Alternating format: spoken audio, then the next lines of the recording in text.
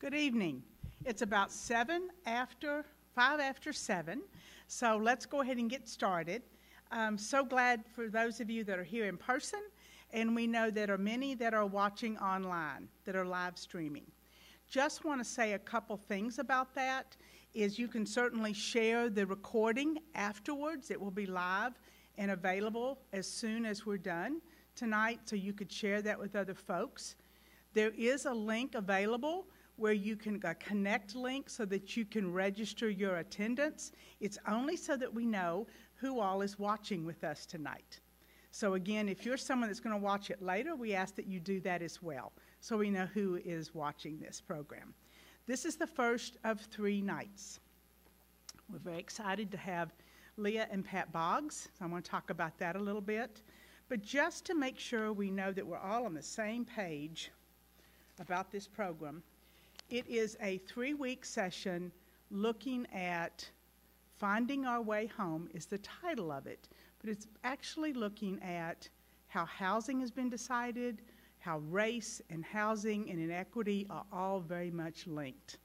I do not want to steal anyone's thunder, so I'm not going to keep talking about that, but I am excited that we're able to do this and that you all are participating either online or in person. If you want to send questions, or if you have questions and you're in on the live stream, please go ahead and just note that in the chat section, and we have someone here that is monitoring that, and we'll do our very best to capture those questions and get those answered today or next week, depending on what time we have. If you do not have a Google account, there's a note on there about what email to send the questions to. And it's john.zink, Z-I-N-K, hopefully you can see that on that, at gmail.com. You know, I've just met him recently. He's back there, and he's doing a good job for us there. The other thing I want to say before I introduce them is we come from a lot of different faith traditions, those listening and those sitting in this room.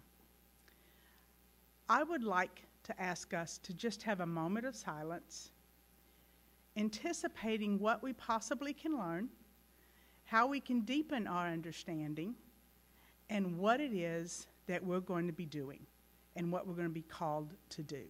Because this is deeper than just learning, which is extremely important. It's about where the heck do we go from here? So let's just have a moment of silence.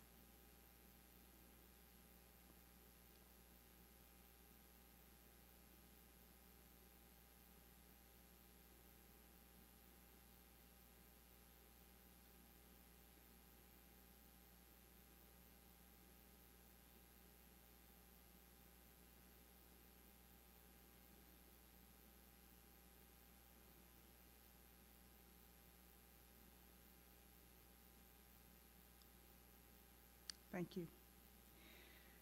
Leah and Pat Boggs will share an aspect of our history. They will share experiences, what they learned, and what they would like to call us to do and to think about. I do not want to say anything more because I don't want to do an injustice to what they're going to share. So I'd like us to say thank you for them for presenting. Thank you.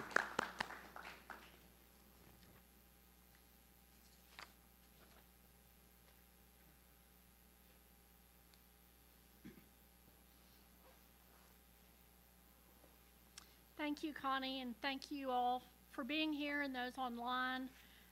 It's been really interesting to me. We started this as a vacation to New Orleans and stumbled across the Civil Rights Trail, and it not only transformed our vacation, it has transformed us. And in sharing our story with our friends and our Sunday school, they thought they'd be interested in hearing about it, so we put this together for them. And then some other people were interested in hearing about it, and so we shared it with them. And then they were interested enough that they thought we should share it with you all. So it is our story, but hopefully you can learn, something from it. So I'm Leah Boggs, as Connie introduced me, and this is my husband, Pat. I'm an attorney that works for state government, and my husband is a retired insurance agent, although he has recently gone back to work. and we love to travel. And over the last few years, we have increasingly sought out places off the touristy track that will teach us things that we didn't already know, and primarily African American history, because that is, as you know, not necessarily talked about in books. There's not necessarily historical markers, which we'll talk about some later, and so we have really intentionally sought out those places. And so this is how we stumbled on the Civil Rights Trail on our way to New Orleans in November. We had just been to the Segregated by Design exhibit that was at the Lexington Library last year. We both moved by it. While we both knew about the housing segregation and red line, we didn't know the government had been the main driver behind this. It was stunning and just hard to believe that it's in the books. But it was with this backdrop that we started our journey to New Orleans. So we started in northern Mississippi with Emmett Till. Is there anyone who doesn't know the story of Emmett Till? I thought I did until we spent a day with him. Emmett Till was born on July 25th, 1941. He would be a young 82 years old. He's 11 years younger than my father and 5 years younger than my mother. My father just recently passed. He was 14 years old when he was murdered on August 25th, 1955. He was from Chicago, and so this is his house in Chicago. I just actually was in Chicago last week and went to his house and took a picture of it. And I believe they had the flat on one of the floors. But I mean, this is a very nice house in a very nice middle-class neighborhood. Bronzeville in Chicago. If you go to Chicago, you need to take the Bronzeville tour. It is incredibly informative. Have a great tour guide, mahogany tours that you have to take. So this is Emmett Till's house in Chicago. His mother was a clerk for the United States Air Force and handled confidential documents. In the summer of 1955, he went to visit his cousins in East Money, Mississippi. So this is a map of Mississippi in the northern Mississippi Delta. So here is Money, and then East Money is a suburb of Money, you can call it that. So East Money is where his Uncle Moses Wright and his cousins lived. Money is where Bryant's grocery store was. Drew is where they took him to torture and kill him. It's about 30 miles away. It took us an hour on today's roads. They then took him back to Glendora, where they found the cotton gin fan that they used to tie around him, and they put him in the river. And then Tutwiler is where the funeral home was and where they put him on the train back to Chicago. And then Sumner is where the trial was. And these are, at least 30 miles away from each other. And then Mound Bayou is an African-American community, and that is where his mother and the African-American reporters had to stay during the trial, which was about an hour away from the courthouse in Sumner.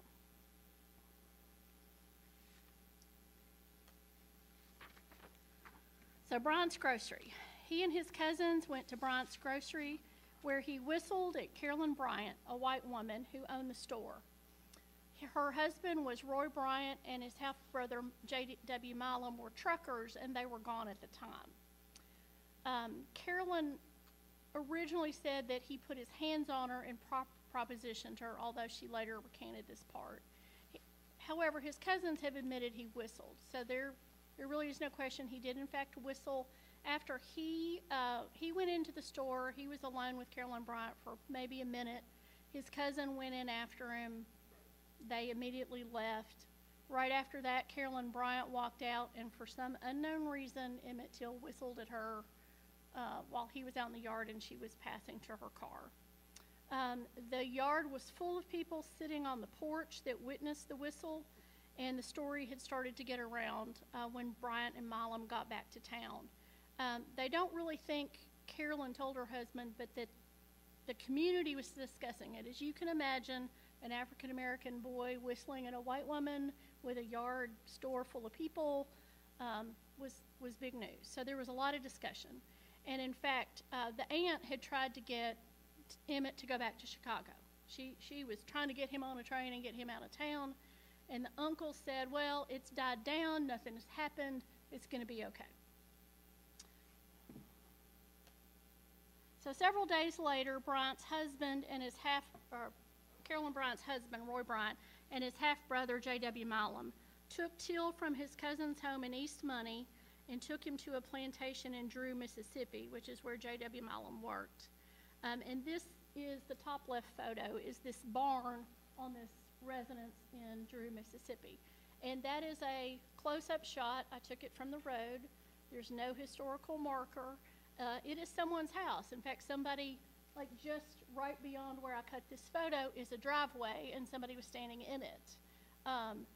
That is just somebody's residence in somebody's garage. But this is where he was tortured and killed. Others, including 2 African-American men, participated in this because they would have been killed had they not participated. They worked for J.W. Milam. He ran crews of field hands. They were forced to participate. Others heard his screams. Others saw them washing the blood out of the truck. I think that's one of the things that stunned me is this, while this was done in the middle of the night and they drug him, God knows, over creation, lots of people saw and heard this. It really wasn't a secret. In fact, they were pushing daylight, to try to dispose of the body. So they started looking for a place to dispose of the body, and they drove around. They finally decided to go back to Glendora to the cotton gin, and J.W. Milam lived in Glendora right by this cotton gin. So the picture on the top right is a picture of the cotton gin. It now has a museum to Emmett Till. It's wonderful. If you ever go to Glendora, go there. My husband Pat is shaking hands with the mayor and the founder of the museum, and his stepdad was one of the African Americans that had been forced to participate in this. It is wonderful. So they take, and then the sign just says Glendora Gin. So they get the cotton gin fan, they tie it around him with barbed wire, they dump him in Black Bayou, which is the picture on the bottom left. So 2 days later, or several days later, a boy fishing discovered Till's body at Gray Ball Landing. And this is where Black Bayou meets the Tallahatchie River. It is just around the corner from where the gin is. Emmett was taken back to East Money. So, of course, you can imagine his family was frantic for these days. These guys had showed up in the middle of the night. They'd begged, them not to take him. They'd offered them money not to take him. And they took him, but nobody knew what had happened to him. So his uncle and friends and family had been searching for him for these days. And these are all in different counties. So you have different sheriffs, different law enforcement, different, all these things. So once the body was found, the sheriff, and I forget which county it is, they were trying to get him buried in the Church of God in Christ Church in East Money. And the uncle and the deputy sheriff came and stopped them because I guess the uncle had by this time found out that they'd found the body and they were trying to bury him, and the mom had said, I want him buried in Chicago. So the deputy sheriff helped Uncle Moses get the body, stop them from burying him, and take possession of the body. So they then took him to Tutwiler Funeral Home and put him in a casket.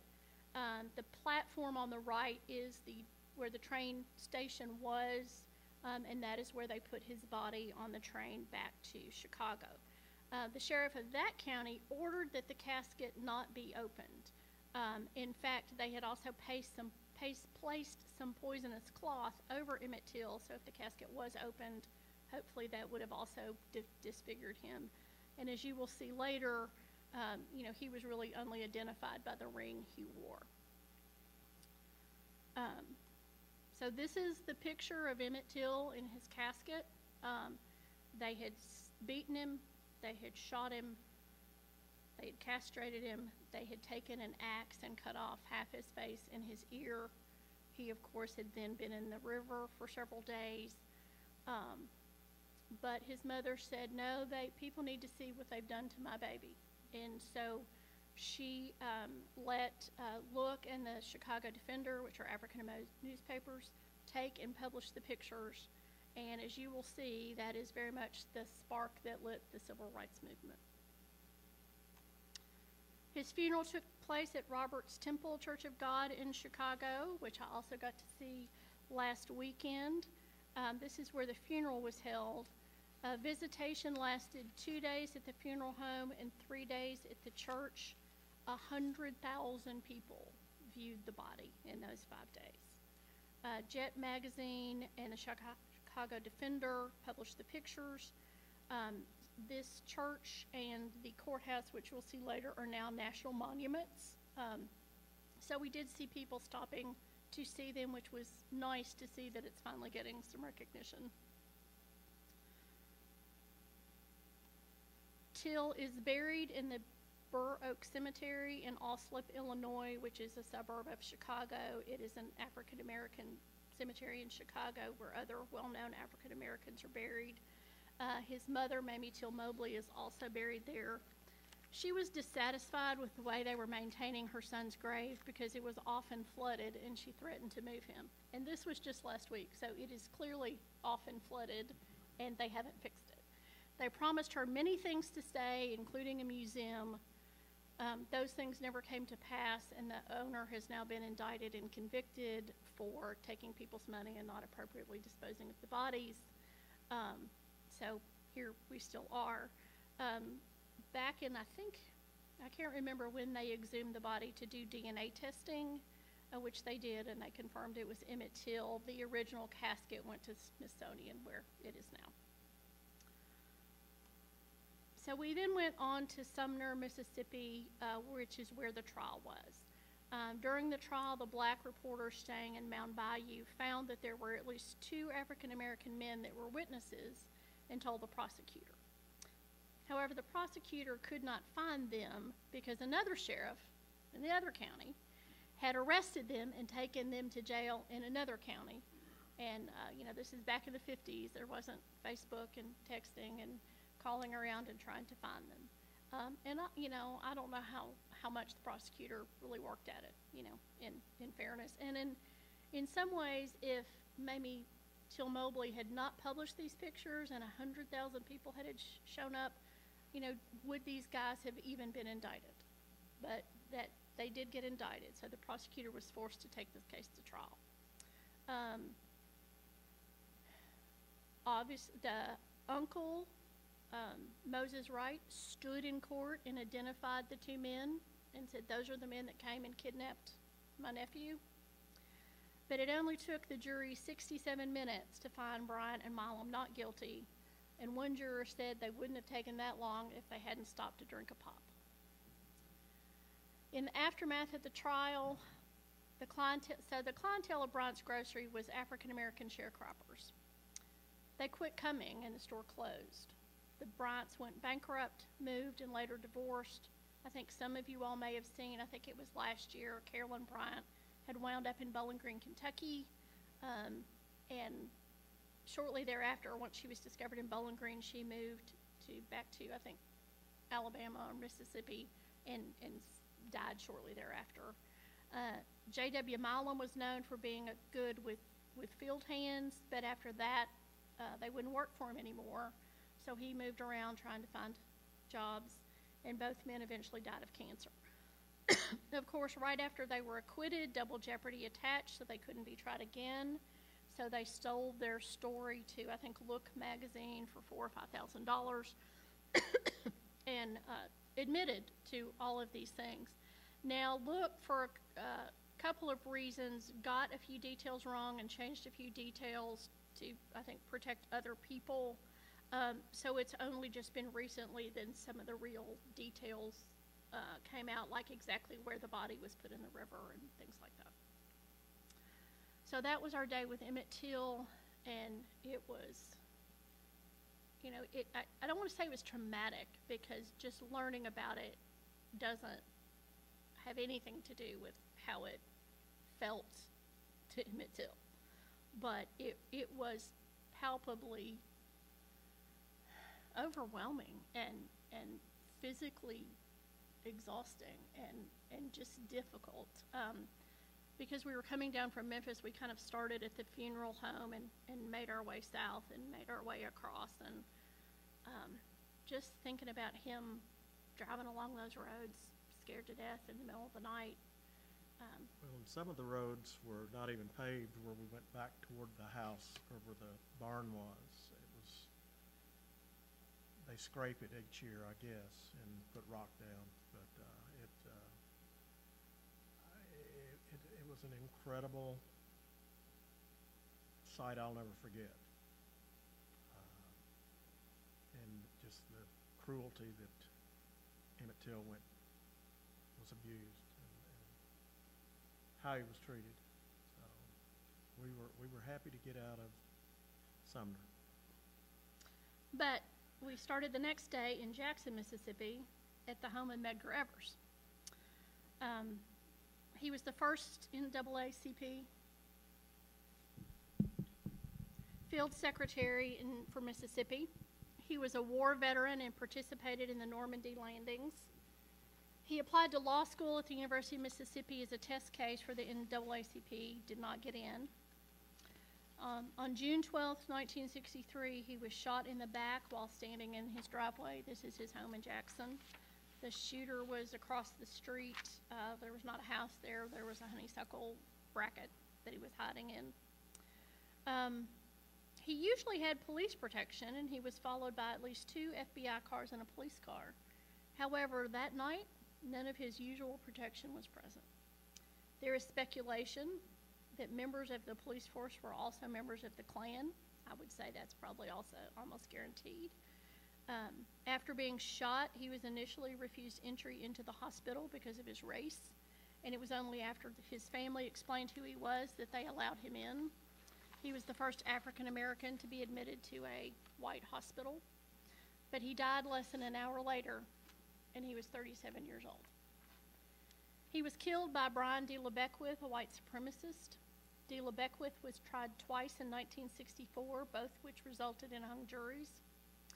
After his trial, the governor shook his hand, and the White Citizens Council paid his legal expenses.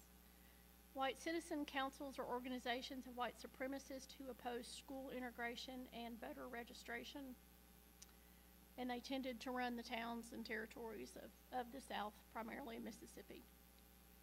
Brian D. LeBeckwith was not convicted until 1994. Leaving Jackson on our way to Vicksburg, we stopped at the Bonner Campbell Institute, which was formerly the Southern Christian Institute and the former home of our own David Lawless, a member of Central Christian. The Southern Christian Institute was founded in 1882 after the Reconstruction era by the Disciples of Christ for the education of African Americans, and it closed in 1953 when it merged with Tougaloo College. The property was then used for civil rights leadership training and other types of educational. David Lawless worked with Medgar Evers and Bob Moses registering voters in 1963. But he, of course, came under the scrutiny of the White Citizens Council, and he was indicted, or about to be indicted. And so he was forced to leave with his wife and young daughter to Mississippi, and I still don't think he can go back since I think there's still an indictment hanging over his head. The property is now owned by the AME, and they use it as a conference center. We then went to Vicksburg, Mississippi. It's an important bluff overlooking the Mississippi River. It is where a major battle was fought that turned the tide of the war. Grant had tried a blockade and 2 direct assaults from the river and had failed, so he won the city by attacking it from the land side. 37,000 people died, which is a whole lot of carnage to protect the Institute of Slavery. 5,000 Union soldiers died, 32,000 Confederate soldiers died. Vicksburg is one of the first national cemeteries in America. 17,000 troops are buried there, but only Union troops. Not only the Union troops from the Battle of Vicksburg, but Union troops from all over the South. They went to Vicksburg to be buried. The Confederates are buried down the road. They're not buried in the National Cemetery.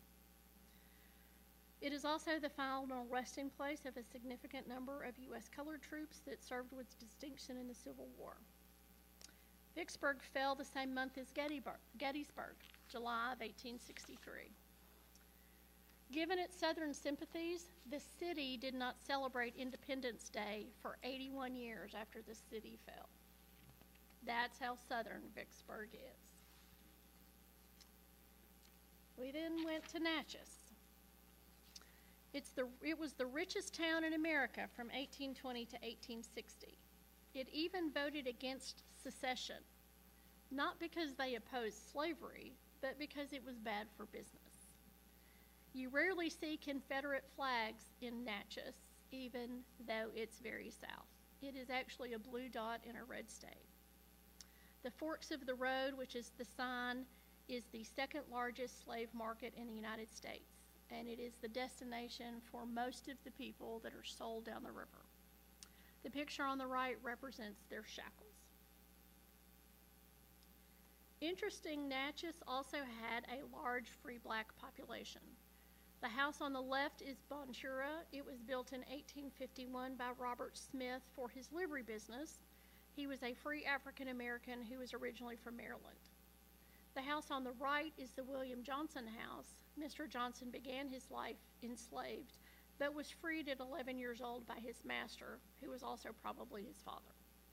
He was working as an apprentice to his brother-in-law in a barber shop, and he bought the barber shop, and he taught the trade to free African-American boys. He became very wealthy, and he owned 16 slaves. We made it to New Orleans. Thank goodness.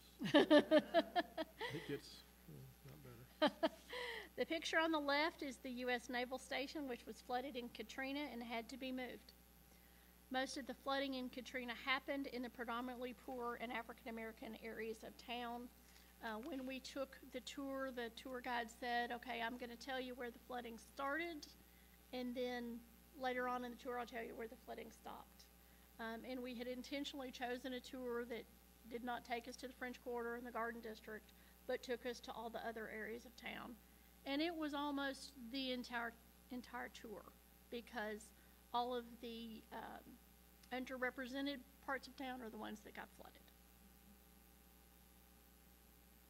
So the middle picture is Esplanade. It was the largest slave market in the Americas. It was not one site, but at least 50 sites up and down the street, and it's where Solomon Northup was sold in the story 12 Years a Slave.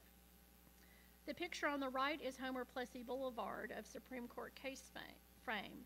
So who can tell me what the holding in Plessy versus Ferguson was? Separate but equal. Separate but equal, yeah. Not quite what Homer intended when he, so he was, Plessy was born a free person of color in a French Creole family. He grew up during Reconstruction, where African-American children attended integrated schools, African-American men could vote, and interracial marriage was legal. African-Americans lost all of this at the end of Reconstruction. So Plessy became involved in civil rights, and the group with which he was involved wanted to challenge segregation on trains. The train company also wanted to challenge the rule. Because of his light skin, Plessy was chosen, and he bought a ticket on a whites-only train car. And he rode around for a while, and at the designated time, because as you all probably know by now, these civil rights cases are very well planned out. You know, we pick the plaintiff, we pick the spot, we pick the challenge. The people want to set these up to have the best success. Rosa Parks was not the first person that moved to the back of the bus, didn't refuse to move to the back of the bus. She was the best plaintiff that I guess it's NAACP had at the time, and that's what case they chose to go. So when he announced to the conductor he was African American, they stopped the train, and he was arrested by a detective who had been hired by the group that he worked for because they needed to have him arrested to start the case. Unfortunately, it didn't quite work out all like they wanted it to, and we were burdened with separate but equal. William Frantz Elementary School in Ruby Bridges. This was the place where Ruby Bridges went to school on November 14th, 1960, 6 years after Brown versus Board of Education. They thought as soon as the Supreme Court ruled, schools would just open and they would allow African Americans. Well, that didn't happen. And so 6 years later, under armed guard, 6-year-old Ruby Bridges went to school. We happened to be there the day before the 63rd anniversary. She had to be accompanied by federal marshals. One of those marshals is Just Grider from Kentucky. He later went on to become the chief clerk of the U.S. Marshal for the Western District of Kentucky. Not only did he guard Ruby Bridges, but he also, I think, provided protection on the march to Selma. Also in New Orleans, we went out to Cajun country and learned that Cajuns are French Canadian Catholics that were kicked out of Canada because they wouldn't swear allegiance to the British. Some went back to Europe and some came to French Catholic Louisiana. The area south of New Orleans has really nice farmland. It's where Plantation Row was for a lot of the plantations. And but the Cajuns went to the undeveloped part and they developed the land and they became very successful farmers. So you can imagine what happened. The rich planters said, oh look, there's land that we didn't know was here that's very good. So they bought all up the land and they pushed the Cajuns further back in the swamp. And so that's how we tend to think of Cajuns these days, is in the swamp, that they were very successful farmers south of New Orleans and still are. Unfortunately, where these pictures were taken at Jean Lafitte National Park is in Jefferson Parish. And so the pictures in Katrina, when you see the armed guards standing on the bridge and they won't let the people trying to leave the Superdome leave, those are the deputy sheriffs from the Jefferson County Parish, because they were just really afraid if all these African American people came over that there'd be looting. So instead of choosing to set up first aid stations and food stations and hospitals and help, and also control any criminal element that might have been included, they just pushed them all back to the Superdome. So I can't really feel too sorry for the Cajuns at this particular moment. We also went to the Whitney Plantation.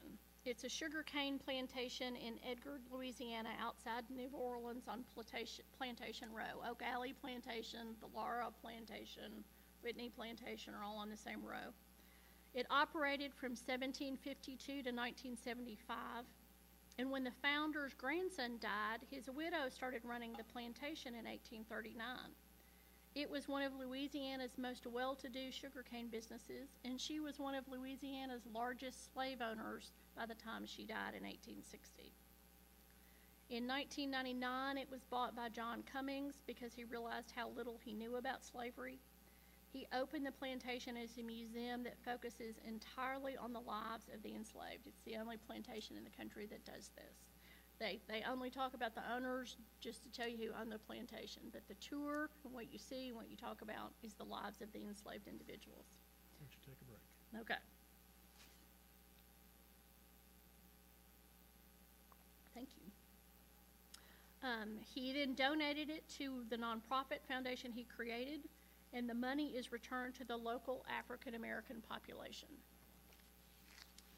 The items in the gift shop are free trade items from countries from which enslaved individuals were stolen, so that money can also be returned to those communities.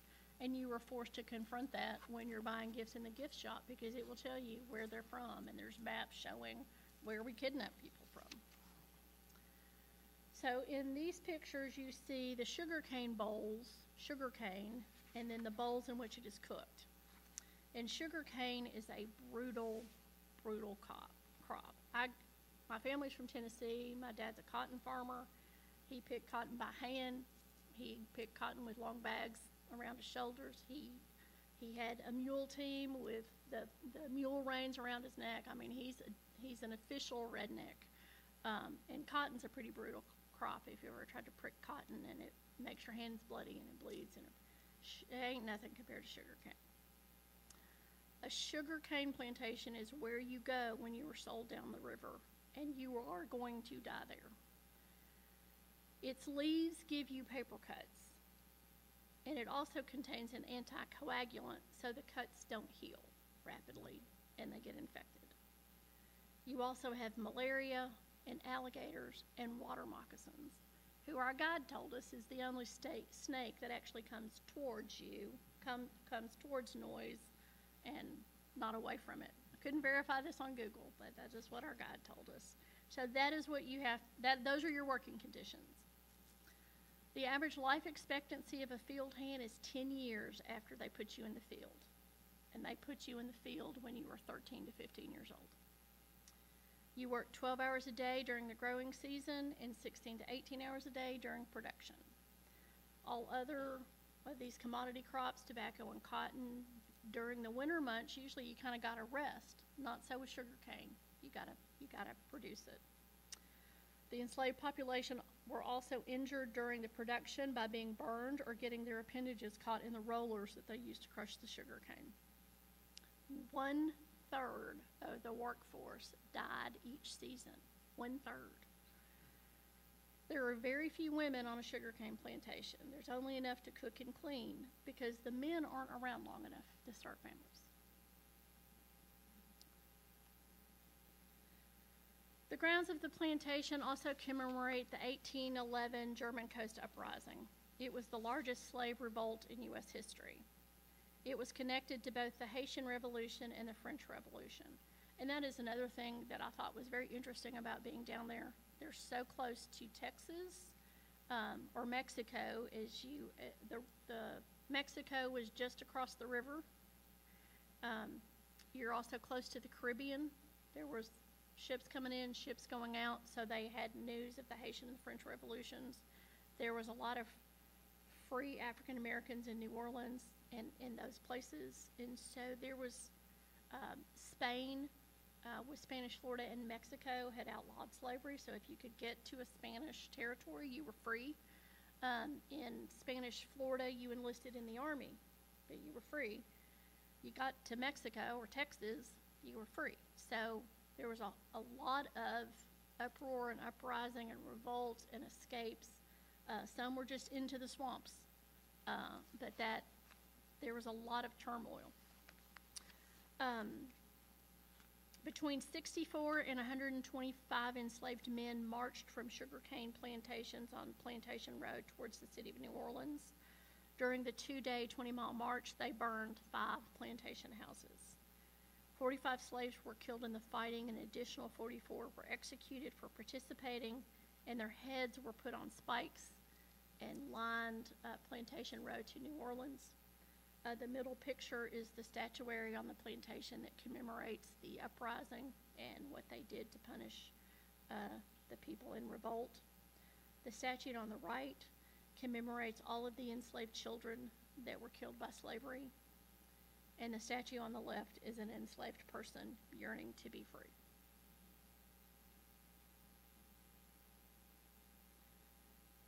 On our way out of New Orleans, we went up the eastern side of Mississippi and stopped in Jones County. You all will know it from the TV show Hometown. It's filmed in Laurel, Mississippi, was in Jones County. I have to confess I stopped there and I bought things in the gift shop. But first we went to Ellisville, which was the capital of Jones County during the Civil War. It was not a large slaveholding county. I think maybe 12% of the population was enslaved. Newton Knight was a farmer in Jones County who joined the Confederate Army. He was allowed to come home when his father died, and he saw that his family was starving because the Confederate Army had taken their food. Not only that, but the Confederate Congress had just given an exemption from fighting to any white man that owned 20 or more slaves, allegedly to prevent more slave revolts. The first Conscription Act, Southern Conscription Act, had allowed you to pay somebody to go fight for you. So rich white men just paid somebody to go fight for them. The second Conscription Act said if you owned 20 or more slaves, you didn't have to fight at all. So this was very unpopular with poor Southern whites. So Knight left the army and he formed a band of renegades of about 100 men, and they terrorized the Confederate Army. He was never caught, but about 10 of his men, they kept, in the middle of the war, the Confederates kept sending men after him because he was such a disruption. About 10 of his men were caught and hung. But he captured the county seat of Jones County. He captured Ellisville, and they raised the Union Jack over the courthouse, and they declared it the Free State of Jones. He continued to work for the federal government during Reconstruction. During the war, he had taken up with an African-American woman, and he had a family with that woman. So he had a family with his wife, and he had a family with that woman. There's an awful lot of Joneses, awful lot of Knights running around Jones County. There's a fabulous movie starring Matthew McConaughey called The Free State of Jones that tells this story. As I can tell, it's pretty fairly accurate. It tells it in retrospect because one of his descendants was being charged with miscegenation because he married a white woman and he had some African American blood in him. But it's a great story of, and I think that's one thing we saw is, the South wasn't a monolith. You had Natchez that didn't want to secede. You had the Free State of Jones. You had different pockets in New Orleans. You had people leaving to go to, Spanish territory. So it was just a lot different than being from Kentucky and Tennessee. I'm used to thinking about it. So we ended the trip at the National Civil Rights Museum at Lorraine Motel. And I could feel the power of place as soon as I stepped on the grounds. And I don't know how many of you all have been there, but almost everybody I have talked to have said the minute they crossed from the parking lot to the grounds, I started to cry. It was very powerful. So as you walk in by the sign, the motel room, the balcony, you see the wreath, and then the museum is built kind of around behind it. The museum starts by discussing the history of the Atlantic slave trade in the Middle Passage. It shows you how enslaved individuals were packed into a slave ship. It then moves on to Emmett Till. And I thought, I just did this. And my husband and I discussed, was it more impactful having seen it, having driven it, or should we have stopped here first and seen it and then driven it? And I think we both decided that having spent a day driving those country roads, getting lost, no pavement, across country, and really understanding all that happened, the movie just couldn't have explained all of that. So and the driving, going there first, there was a lot of quiet time going between the spots for a lot of reflection.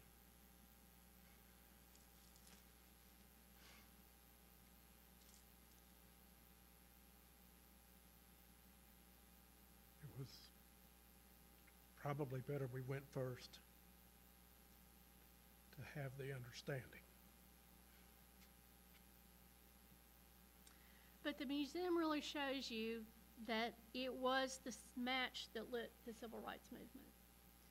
In 1954, you had Brown versus Board of Education, but not much had happened with that. In 1955, you have the lynching of Emmett Till in August. In December, Rosa Parks didn't move to the back of the bus.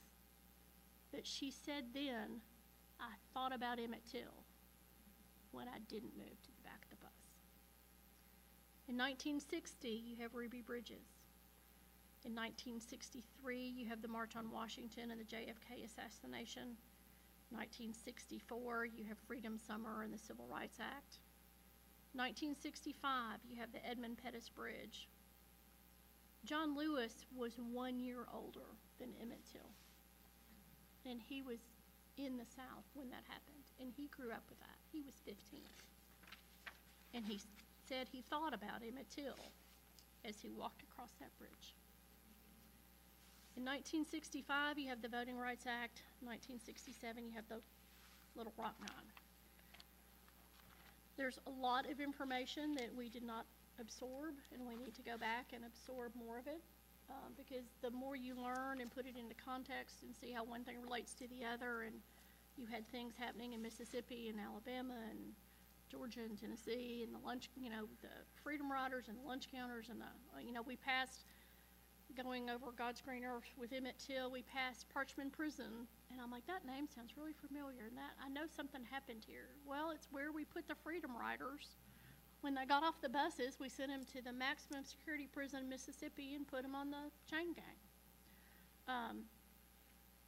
So near the end of the museum,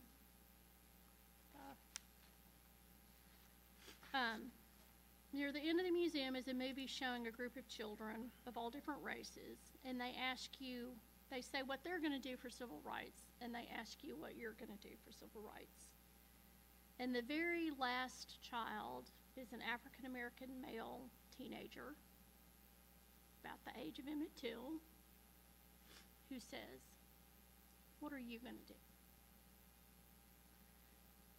And by this time, both my husband and I were racking sobs.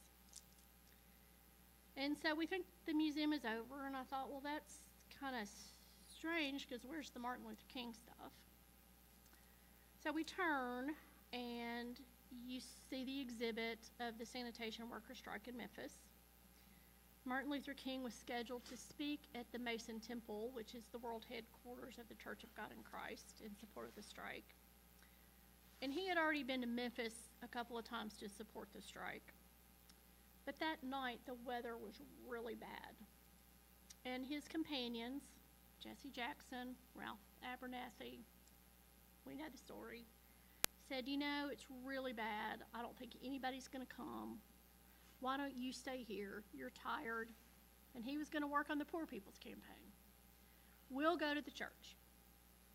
Church is about a mile away. So they go to the church, and it is packed.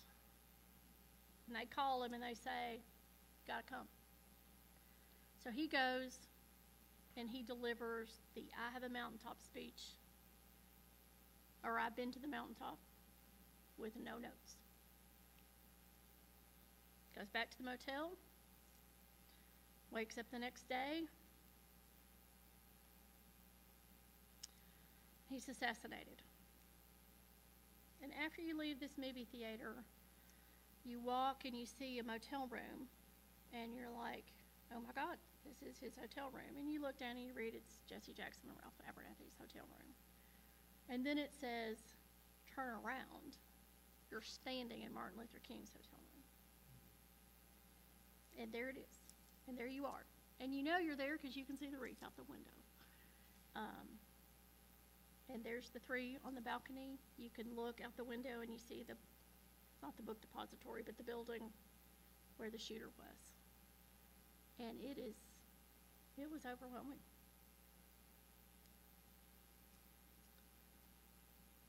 So what did we find that was so impactful, besides all that? And what did we think about what our response was? Because that young African-American man had said, what are you going to do?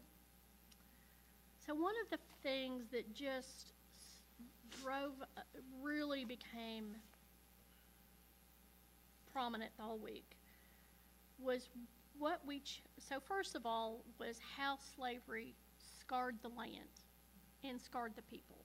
Driving through the Mississippi Delta, western Mississippi, the abject poverty, the depression, the people are just ground down, the land is ground down, it's just a heavy burden. And it is western Mississippi Delta is where slavery was predominantly Mississippi. And you could really feel that with the land and the people. But the other thing is how we choose what heritage to preserve. So in this slide on the left is Bryant's Grocery. This is how well we've chosen to preserve Bryant's Grocery. The family that owns Bryant's Grocery and the piece of land next to it, which is the gas station, is the family of one of the jurors who only took 67 minutes to acquit Bryant and Milam. They own the whole town. Of course, money's not a big town. They want $4 million for Bryant's Grocery. Now, they did get a Mississippi State Heritage Grant for historic preservation, but they preserved the gas station next door. They didn't preserve bronze grocer. Tutwiler. Tutwiler's on the Blues Trail. You can see the really nice fancy sign on the right, W.C. Handy and the Blues Trail. It was here in Tutwiler on the train platform that he heard a guy playing the slide guitar, and he went back and he recreated the sound and he created the blues. So all the state historical markers are the Blues Trail. Emmett Till Memory Project has put up these purple signs, which are tattered and not sturdy and not, official. They've torn the funeral home down. The platform is just the platform. But that's how we preserve Emmett Till. Ellisville, the Free State of Jones. The picture in the center is about the secession. You can tell that because it's so easy to read. But it just talks about that Ellisville seceded from the Confederacy. Doesn't really talk about it or just what a big thing it was or how there was this revolt and how many people were involved. Now it is official. It's got the magnolia and but obviously they hadn't replaced it recently. Jones County Courthouse talks about that it's the Jones County Courthouse and it was built in 1852 or whatever it was. That's all it says. Doesn't say anything about the Free State of Jones. Now, shockingly, they did have a lynching sign up, so I will give them a little bit of credit for the lynching sign. But the Free State of Jones to me is a story that I never knew about. It was shocking to me. It was wonderful to know that there were Southerners that didn't believe this and they stood up, but they don't want you to know about it. Forks of the Road. So we do have an official, nice Forks of the Road state marker around the corner down the block. The one at the Forks of the Road is the one on the right. I'm very confused. They had a nice marker, but I don't know. Maybe because it was on a main road. I don't know. I'm very confused. All right, Pat, here's your favorite to talk about. Oh, my favorite. The Riverside signs amazed me where we ran into it, and I was all so impacted by the continued hate in the area. The Riverside sign of Emmett Till, which was installed in 2008, was repeatedly vandalized. You can see that on the right. It was constantly having to be replaced.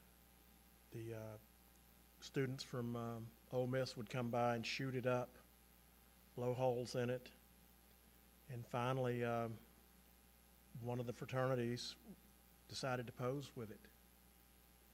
So their fraternity, national fraternity, kicked them out of the fraternity, but Ole Miss did nothing because it wasn't on Ole Miss property. In 2019, they installed the bulletproof sign, which is the black one you saw in the first slides, and the landowner has given the Memorial Commission a long-term lease. So, and I won't tell which fraternity it was that suspended the boys, but their favorite member is Robert E. Lee. So, how we are still impacted.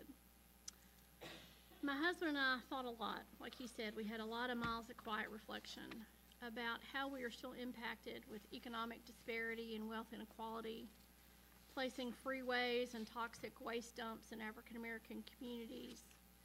And once you start to pay attention, you see how all the freeways in any city you go to go right through the African American community and create a very hard boundary between the African community and the white community.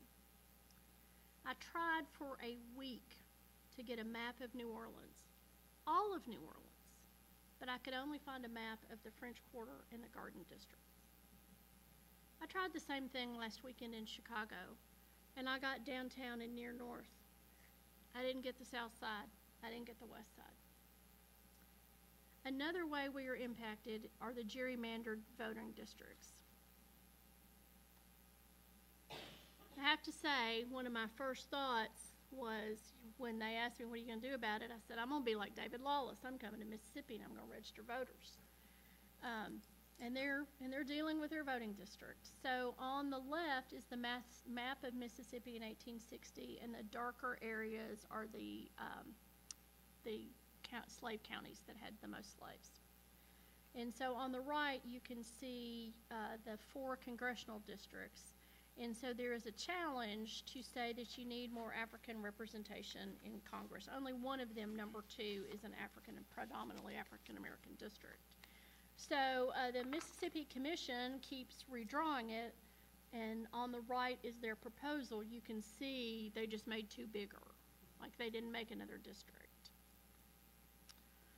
So that is still in court. Alabama, you may have heard Alabama is also going through redistricting. On the left, the blue counties are what they call the Black Belt. Those are the predominantly African-American counties in Alabama, predominantly slaveholding counties. And these are, I think Alabama has 7 congressional districts, and for years only one of them was predominantly African-American. And as you see, they just tried to make that one bigger. But that one is also in court, and the court is forcing them to take that and break it into 2. So there will be 2 predominantly African-American districts going forward. Having just seen the Segregated by Design exhibit at the library, traveling through Mississippi, Louisiana, and Tennessee, it felt like a dam had broken and just flooded us with all these little bits and pieces of history that we should have known that we've never been taught. And it was our first real understanding of this brutality and the slavery and it just absolutely dug into my soul, and it continues this day down there. Along with the oppression, both economic and other, the abject poverty and desolation of western Mississippi showed the scars, and Leah had already alluded to that, talking about it. So it was just, what an impactful visit, and to just have that much time traveling with just the 2 of us in not much conversation. It's just, it was all reflection, and it hurt. And I could not tell you how happy I was to get out of those states. We couldn't get out fast enough for me. So it all, part of our reflection was that it all started with the doctrine of discovery in the Papal Bull of 1493, which said that any lands not inhabited by Christians were available to be discovered, claimed, and exploited. And exploit and claim we did. It is enshrined in our Constitution and our Declaration of Independence. And our white settler colonialism and economic oppression is baked into our laws and I think actually in our DNA. I mean, one of the things the Whitney Plantation talked about is after Reconstruction, they started sharecropping. And they started, company stores where by the end of the day, you owe the company more money than you've worked off. We just find more ways to have slavery, and we do it now with our wage oppression and work and labor laws. And we can always, it just really seems like white people can always find a way to oppress somebody for money. So we spent a lot of time trying to figure out what our responsibility was going forward. And as I told you, my first thought, David Lawless, I'm going to Mississippi, I'm going to register voters. And then I realized I could do that here. And so where we landed was housing and political activism. I work for state government. And housing activism. I mean, we really saw housing inequality. And there's a lot of, with the segregated by design, there's a lot of good work being done by cities, but also private and nonprofit to really, how do we fix housing segregation? We created it. We have to fix it. So how are we going to do that? And the question that we ask ourselves is, what are we going to do? But my question to you is, what are you going to do?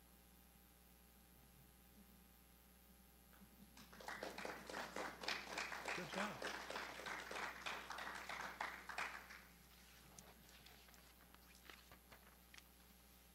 and I'm happy to thoughts, questions, comments.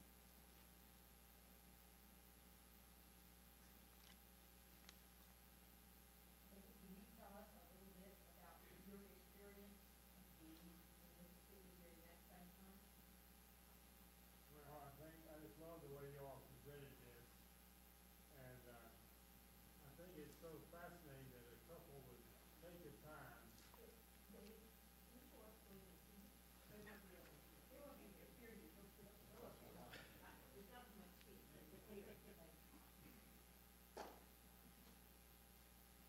Well, as I was saying, I just am so impressed with how a couple would take the time to take such a trip. I think that is something we all need to consider. A couple of things I thought about. One of them, when I was sitting, our church had, as they said, what was at this time the Southern Christian Institute, which had been there forever and was on the place where we had so many things like even Brea College or other places. You had to have an ability to have a farm as part of your place, because you had to be able to produce your own food.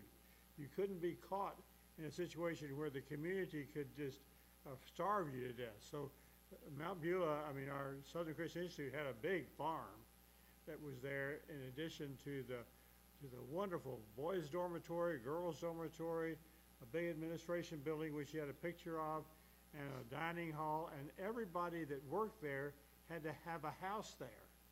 Some of you know Ozark Range, who used to be the preacher at one time at historic Second Avenue Christian Church. People like that were just really all lived on the grounds, as my first wife Jane and I did in the mansion. We inherited a mansion from somebody that gave us the land. I was sitting there in my office one day, and up drove Bob Moses and Medgar Evers and several others. And Not everybody can use that in a sentence.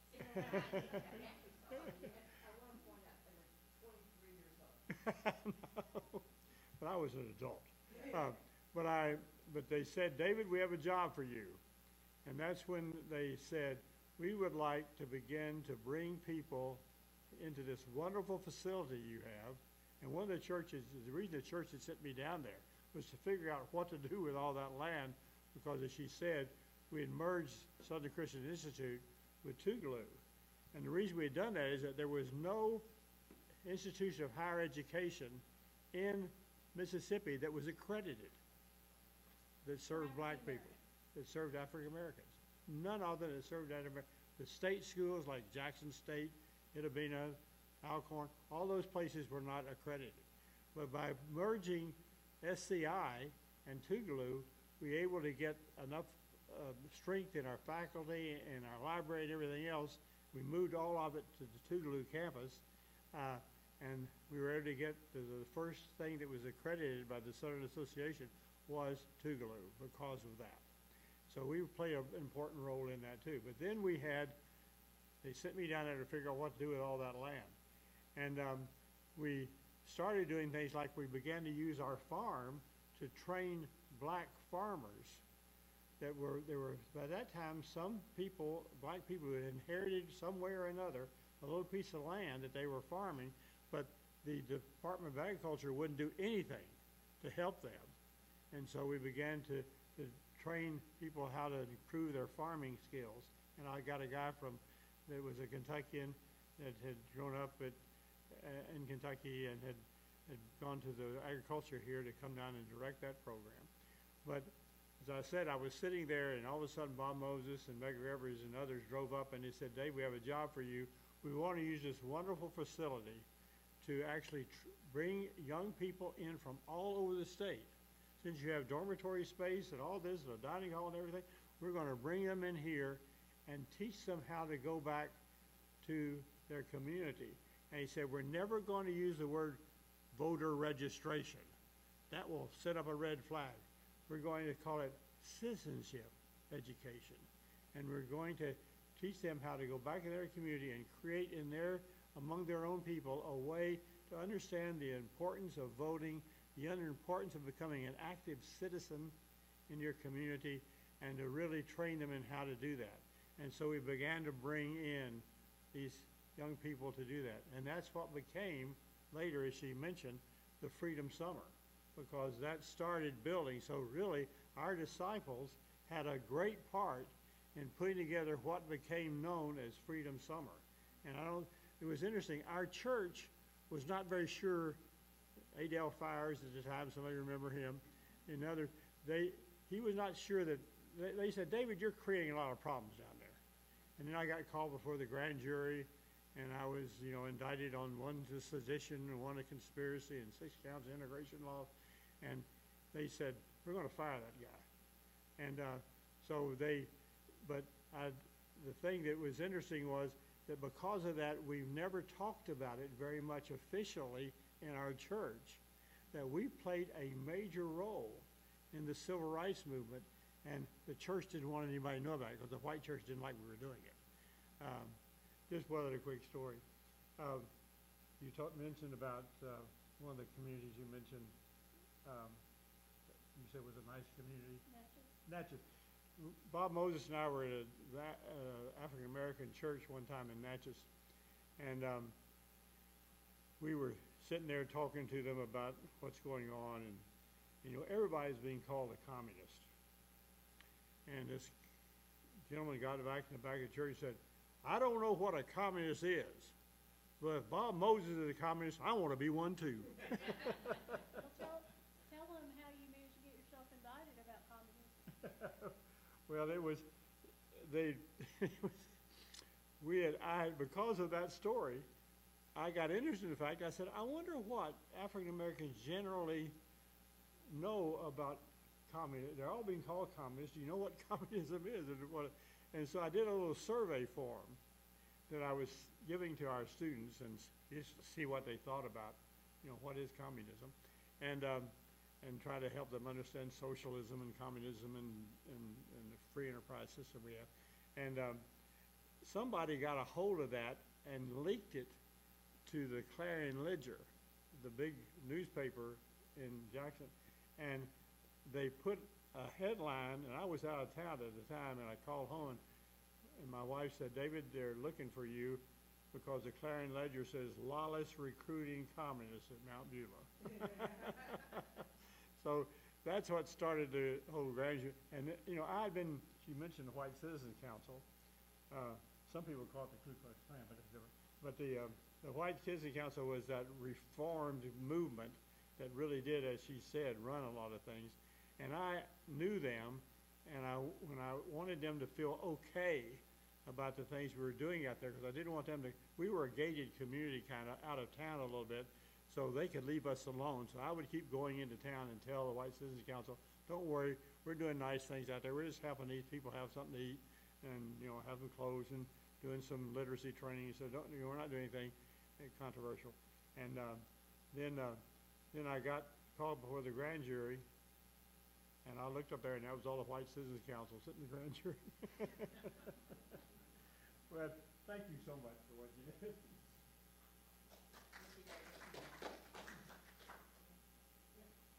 Leah, you closed by saying, and I want to thank you for your presentation, you and Pat. Thank you very much. You talked about political activism and housing activism. I don't know if that was the word. Yes, sir. You used activism. But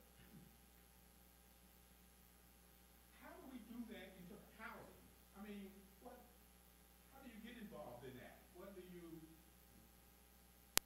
Well, that's a good question. I'm hoping that our segregated by design people, and then I know Lexington City Council, as you may know, Lexington and Louisville both passed ordinances that said you can't income discrimination in Section 8 vouchers, that landlords can't discriminate. If a tenant has a Section 8 voucher, they can't refuse to take it, because that is one way that we're concentrating poverty and concentrating predominantly African Americans in certain sections of town. If we really want to be integrated, then you shouldn't be discriminated against because you have a Section 8 voucher. So Louisville and Lexington passed those laws. The state legislature came in, and even though they believe in local control, they said, no, local places, ordinances can't infringe on a landlord's right to decide what kind of money they want to accept. So there's also, and I'm hoping the city council can explain, ways around it. One of the ways around it is for nonprofits to fund down payments because we were so horrible and didn't give African Americans loans all these years. They don't have the inherited wealth sometimes to have a down payment even if they can make the mortgage payment. So can we use the Section 8 money, or is there private nonprofit money that we can use to loan or grant down payment assistance so that we can start to integrate other areas of town? So I don't have those good answers, but after we did this, our Sunday school class read The Color of Law and then Just Action. It's my understanding segregated by design is also looking at those things because, and it's small things and it's individual things. And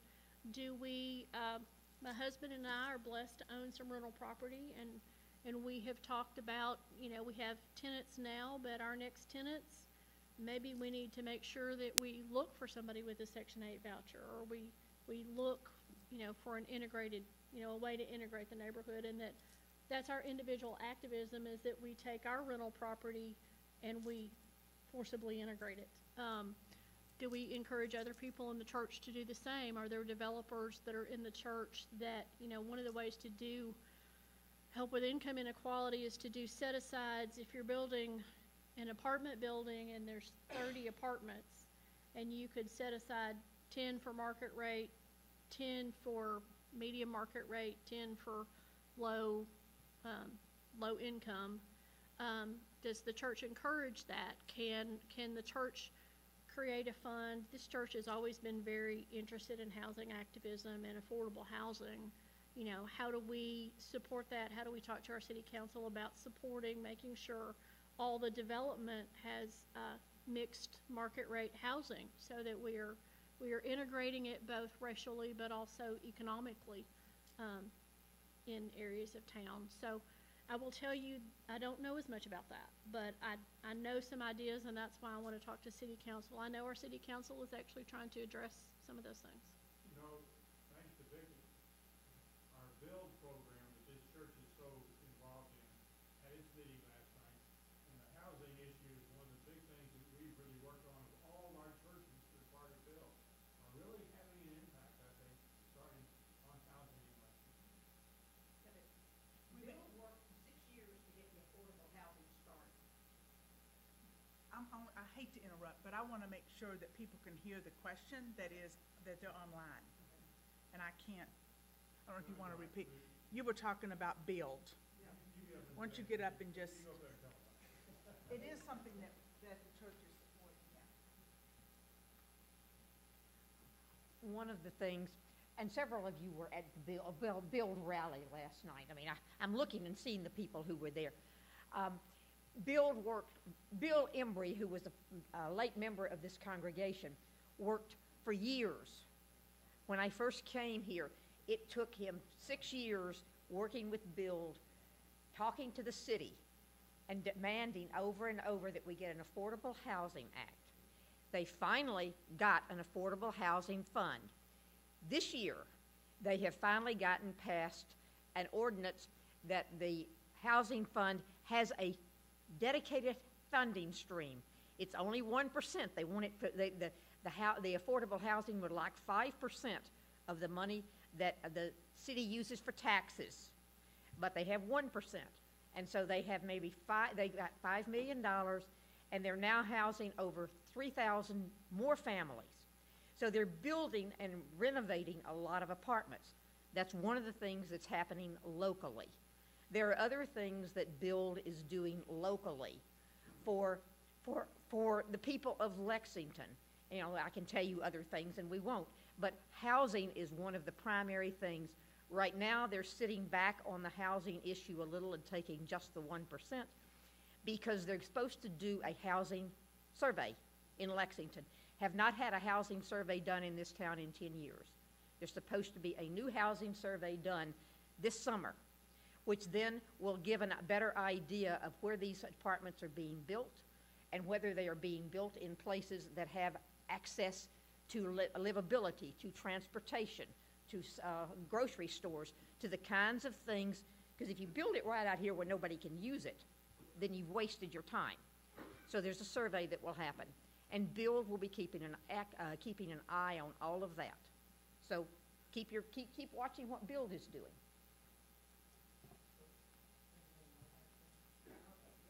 She wants me to talk about Nehemiah. All right. The one pitch is we had a rally last night when they gave reports on the 3 issues that Build is doing. One is housing, one is micro-transportation, which is the wheels, the transportation for wheels and Lextran in this city is not good. If you've ever tried to get around, it doesn't work well. Micro-transportation is neighborhood by neighborhood of people who can get a ride within half an hour to go to a doctor's appointment and who don't have to make the appointment the next day or wait an hour. The third issue is seniors, elders who want to stay in their homes. How can they recreate villages that support communities, that help them with housing, that help them with affordable housing, that help them taking care of their house, that help them with other things that keep them in their homes so that they're not being kicked out, and that's one of the senior things. So that was the rally last night. The Nehemiah Action will be on the 30th of April. It will be at the Center Bank Center, which I still call the Convention Center. It'll be at 7 o'clock. And we will be talking to political leaders in this town, presenting proven solutions, researched solutions of things that will work in this town. And we have the image of how affordable housing finally got started, and it was because of this church and Bill Embry and Build. We're supposed to put out, somebody asked me, Daleen says, what is 52 to 1? Bill's goal is any church that is interested in justice would bring out once a year an average congregation of how many people come 52 times a year to our church. We have maybe, 300 people. So the goal is that we don't get 30 people, but that we get 300 people, the same as come to our churches. And so that's the goal. And so we have a goal of 1,500 for that rally, for the Nehemiah Action. And we will be taking, for those who are interested, we will be taking comments and reservations and passing out tickets to that at the church, the Red Table, for the next 3 weeks.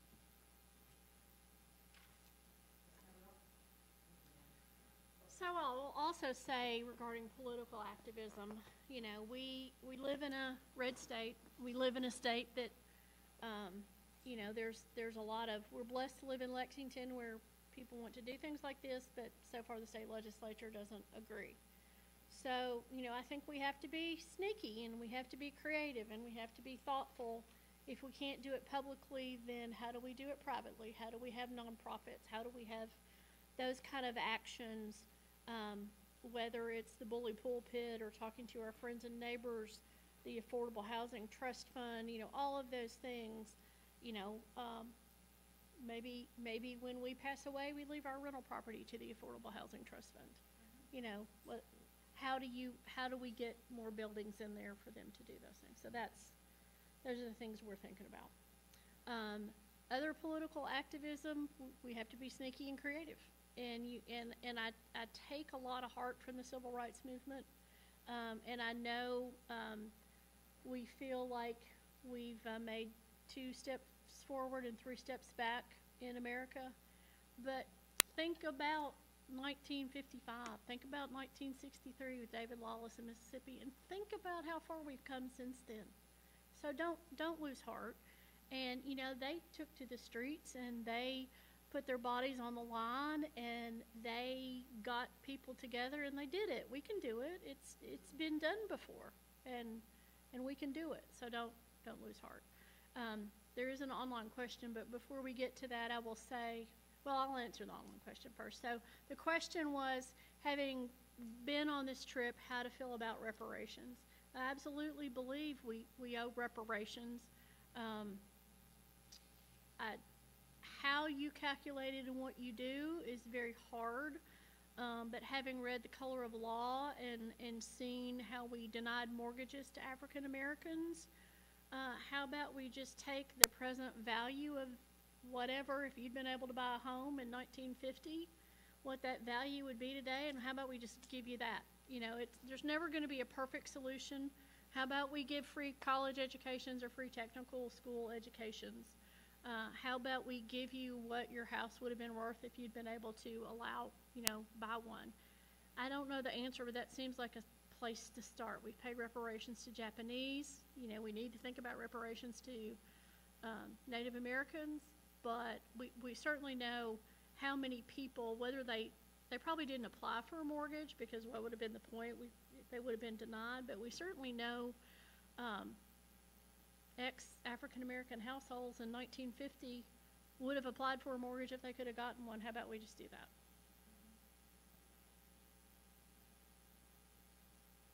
The other thing I was going to encourage you to do, we literally stumbled across this. We knew we wanted to go to the Lorraine Motel, and so we started Googling around what else might we want to see.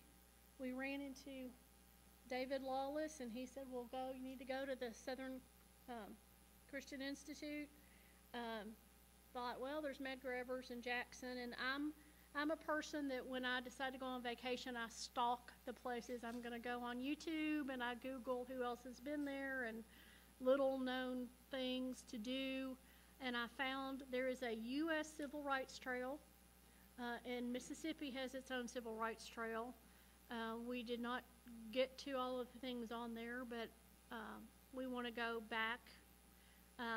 The Ulysses S. Grant Presidential Library is at Mississippi State. Like, who knew that, right?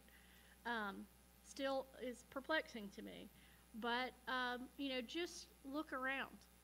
When I went to Chicago last weekend, we Googled African American tour, Southside tour.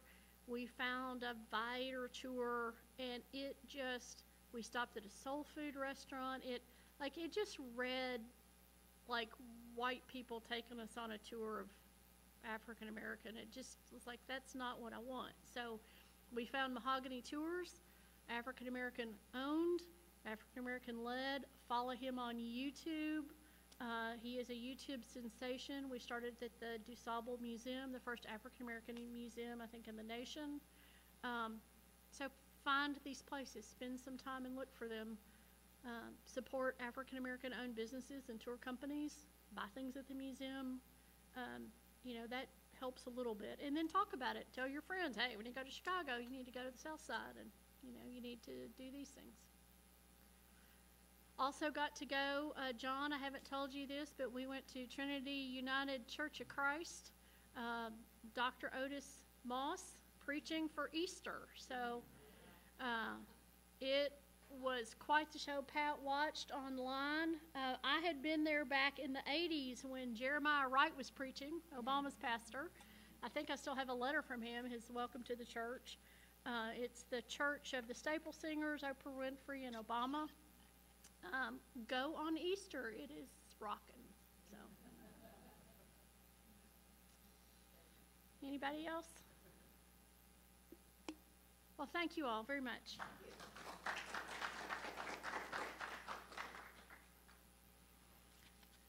Yes, I can't say thank you enough, and we also appreciate it, and I know folks online, hopefully you get your questions answered, or if you have any thoughts later, certainly send them to John, the email that's there, and we'll certainly get that. I want to tell you a little bit about the next couple weeks. She's mentioned Lexington, Segregated by Design. That's coming, she's coming next week, Barbara Sutherland and Rona Roberts. And they're going to come and do their presentation about what's happening in Lexington. It's about redlining. It'll be more about Lexington. And then the third week will be James Brown, Councilman James Brown. James Brown's going to be here, and Charlie Lantern, and there's some others that might be coming. And that's going to be more of a panel discussion, looking at what can we do, what is the city doing. The vice mayor, she was instrumental in getting some of those folks on board with maybe coming to the panel session and participating. The vice mayor, who has a lot of information and has spearheaded some of this, he will be out of town, so he's not going to be able to be here. But we'll have at least 2 people, maybe 3 or 4, that can speak to, even more so maybe, what more can we do here? What's happening in Lexington? So the whole idea is that these 3 sessions build. It doesn't mean you have to come to everyone in order, but it does help you to get an idea of where we're going. So any questions about that? Anything? One more round for them. I'm so glad. Thank you. Well, it's been interesting. The tech was the most interesting for me, so I'll just say that. The most challenging. Okay. Have a good night, you all. Thank you.